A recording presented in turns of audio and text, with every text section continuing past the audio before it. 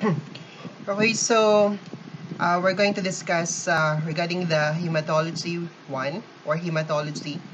Our hematology is divided primarily into two. We have here the hematology one, and we have also here the hematology two. For your hematology one, that will be taken up here as, in this SEM. We'll be discussing in the hematology one all about your RBC, your WBC. Whereas in your hematology 2, that will be on the next SEM, we'll be discussing all about the platelets and your coagulation factors. Okay, so for the book that we'll be using for both your Hema 1 and Hema 2, we have here, okay, the Rodak Hematology. I think that one is the 5th edition of that. Okay, so our topic, our subject is all about here the hematology. So when we speak about the hematology, hematology came from the words Hema, which means blood, and we have here the logi, well, that's something to do with the study of. So from the word itself, we'll be studying here all about the blood. Okay, not only the blood, what about in the blood are we going to study? We're going to study about different blood cells in your blood, suspended in your blood. So all your blood cells, that includes your WBC, your RBC, your platelets. And not only that, we'll be discussing as well here the different disorders associated with the abnormality in the production of the different blood cells. So like in your HEMA 1, we'll be discussing all about here the RBC. So we'll be discussing as well the different disorder associated with abnormality in the RBC production, leading to different RBC disorders. Primarily, we're talking about the anemia. Okay, so we'll be discussing taking up um, the different anemia. And at the same time, since we'll be discussing all about the WBC here in the hematology one, we'll be discussing as well here the different disorders associated with your WBC abnormality. So again, those are the leukemia and many other disorders associated with that. Okay, so again, your blood, aside from your blood, what are or blood cells here suspended in your blood? What are still included in your hematology? We'll be discussing as well here the different blood forming organs. So those are, of course, if you have abnormality with the production, what you have in the peripheral circulation of normal. So that's also a reflection of the abnormality in the different blood forming organs in our body. We're talking about abnormality in the bone marrow, in your liver, which also helps especially during the embryonic development or during the fetal development and all of that one. So our blood is red in color because of course of the pigment hemoglobin suspended in your blood. And your blood is flowing within our blood vessels. And we speak about the blood vessels includes your vein, your arteries, and we have also here your capillaries. Okay, then we have also here the different functions of your blood. The first function we have here the respiratory function. So as with the respiratory function, your blood, dissolved in your blood are gaseous elements that include your carbon dioxide and your oxygen. Oxygen is the gas that we inhale from the environment that it enter your body through your lungs, and then your blood try to distribute your oxygen from your lungs and try to deliver that one different tissues to our body in order for your tissues to have an oxygen for an adequate tissue oxygenation process. If your tissues is deprived here with your oxygen, you call the condition here as tissue hypoxia, and that would result to tissue death. That's why you should be, the front part of your body should be adequately oxygenated. And that is through your blood, which try to deliver the oxygen from your lungs going to the different tissues of our body. At the same time, our blood also try to transport your carbon dioxide being produced here in your different tissues of our body through your different metabolic processes. As a product of metabolic process, you have your carbon dioxide. Carbon dioxide is being delivered from your tissues and it's being delivered back to your lungs. for eventual excretion in the form, carbon dioxide in the form of your carbonic acid. So this is the gas we try to be exhaled in our body. Again, carbon dioxide in the form of your carbonic acid. So the second function of your blood, we have here the nutritional, is also participate here in the nutritional aspect in such a way that your blood try to deliver the products of your digestion process. So after digestion process, we have here the byproducts which could be being utilized by our bodies, being delivered different part of your body in order for you then to make a larger molecules. So most likely it's being delivered to your liver where most of your substances, molecules being produced through the metabolic byproducts, and that's being transported primarily by our blood. Excretory function, so again, your blood could also deliver here the different waste products in our body. Okay, so even the toxins are delivered at one different organ of elimination in our body, becoming part of your excretory system. So delivered to your lungs, to your liver for eventual excretions, or even to your kidneys and even your skin. Your blood also try to act here as a buffer. So that's to maintain the normal blood pH. The normal blood pH is 7.4. That will have here between 7.35 to 7.45. You take the average of that, it becomes here 7.4. And we're able to maintain our normal blood pH at pH 7.4 because of different buffer found in your blood. You could have the main buffer system where body you have your bicarbonate carbonic acid buffer system. Although your hemoglobin could also function as a buffer, your proteins could also function as a buffer. Then we have here the body temperature. So your blood try to redistribute the different the water, different part of your body acting here as a coolant in order for that then to maintain the normal body temperature. For the next one, we have the transport of the hormones. Hormones are basically produced by the endocrine glands. In each of the different hormones, endocrine glands are ductless gland. Pag sinabing ductless, wala siyang passageway or wala siyang canal-like. Okay, so most of the endocrine gland is being delivered to the different part of your body. So, iba yung nagpo-produce ng endocrine gland. However, mga hormones natin, they have a specific target tissue sa our body. And most likely, ang target tissue malayo doon sa kung saan sila na-produce. Then, for the hormone here to take effects, it needs to reach its target tissues.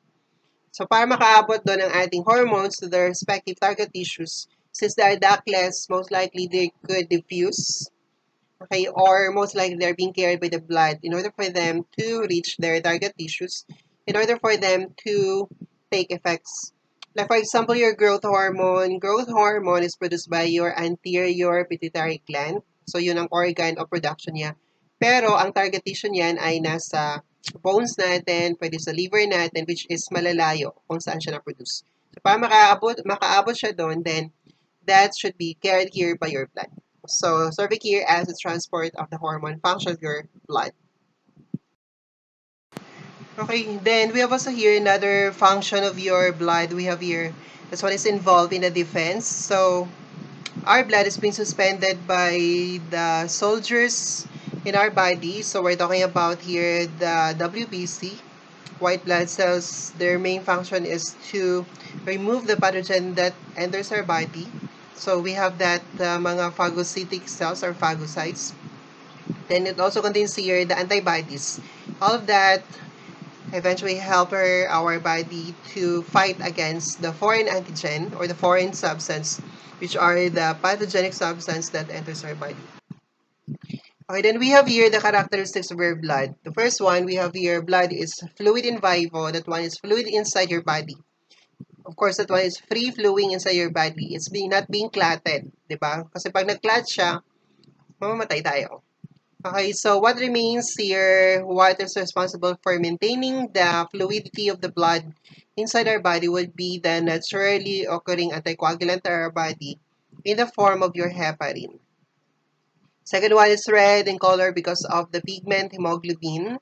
that gives that one a characteristic color. So pag medyo maputla ang patient, so expect also na maputla ang red cells ang kanyang hemoglobin, so anemic ang patient. The third one is slightly alkaline because the one, because again, the normal blood pH natin is 7.4, so that's alkaline. So, in the fourth one, we have here the specific gravity 1.055. And then another characteristic of your blood we have here is thick and viscous. So it's much thicker compared to the water because of the suspended substances in our blood. Okay, then we have here the composition of our blood. So basically, we have here the liquid component. Okay, the liquid component, so if you try to centrifuge the blood, diba? So it would separate your blood. So after centrifugation, pag-separate ang blood natin, so we have here on the upper portion, what you have will be the liquid portion. And here, this will become here the PRB, so the packed red blood cells plus the other form elements of that. Okay, for the liquid, the portion of your blood, okay, we call that one as, that could either be a serum or a plasma. So we obtain a serum here as a liquid portion of your blood if your blood has been collected without an anticoagulant.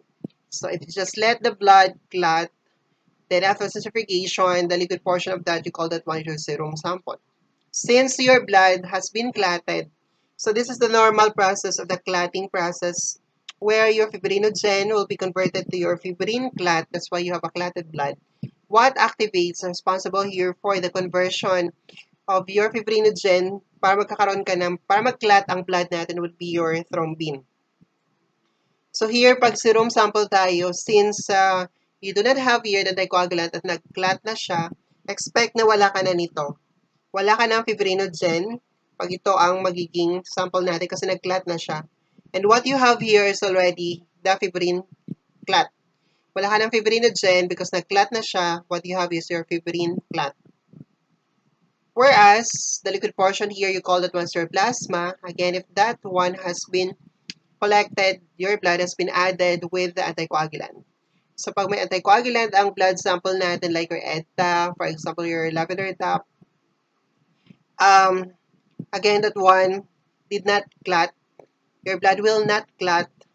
So, pag hindi siya mag-clot, itong mangyari, fibrinogen will remain as fibrinogen. Therefore, for the plasma, meron siya fibrinogen because again, your blood remain unclotted.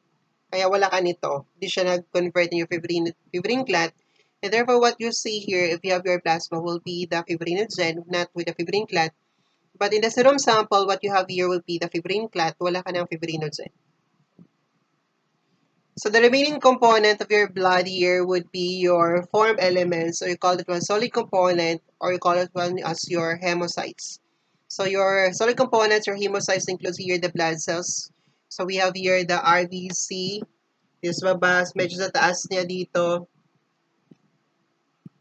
Okay, so dito makikita ang RBC natin, PRBC, PAC-RBC.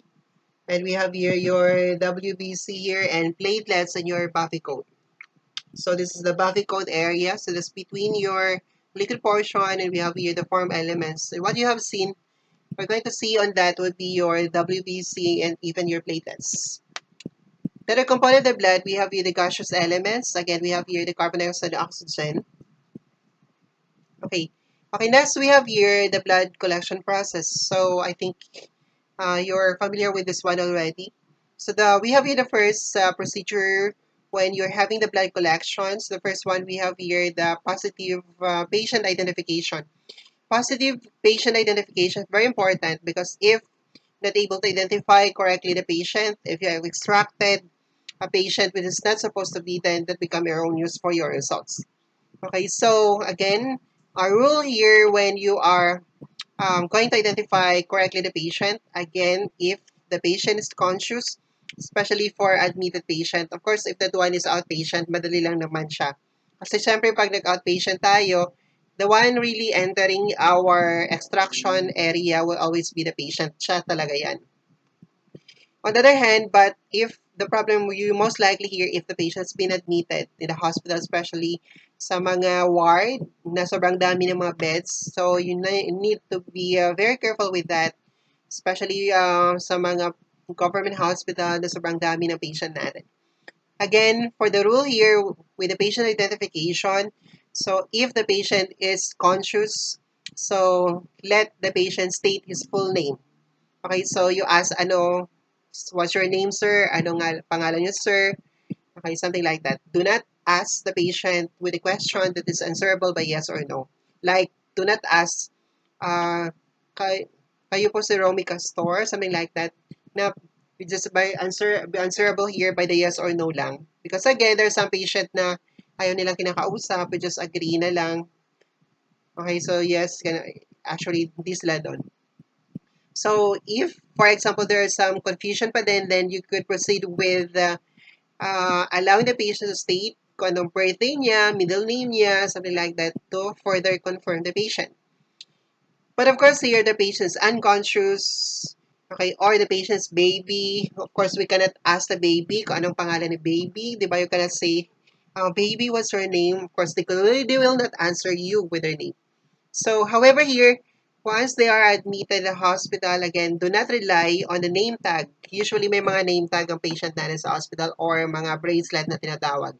Do not rely on that. To further confirm, then you need to ask anyone around, relatives, or even the nurse in the ward, in charge of the nurse, in charge in the ward, or the nurse, or even the doctor in charge in the ward of that particular room or area or ward of the proper identity of the patient. Okay, then we have also here the physiologic factors. Again, this is very important for you to consider here when you are doing your test because this physiologic factors, we need to consider this one because again, it will really affects the results if you are not familiar with these physiologic factors.